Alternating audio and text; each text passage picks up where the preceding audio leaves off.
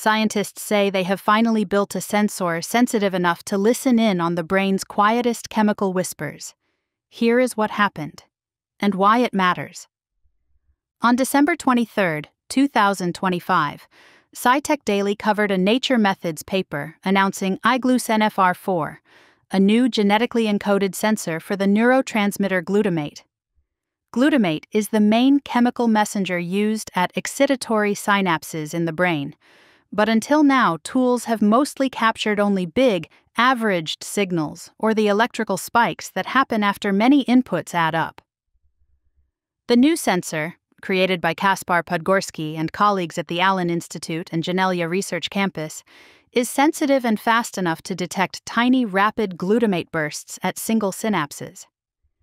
In animal experiments, the team used iGluSNFR4 to watch how hundreds of inputs onto a neuron add together over milliseconds before the cell decides whether to fire. That gives researchers a direct window into the input side of neural communication, rather than guessing from outputs alone. Because disrupted glutamate signaling is linked to epilepsy, Alzheimer's disease, schizophrenia, and autism, being able to see exactly where and when signals go wrong could reshape how those disorders are studied.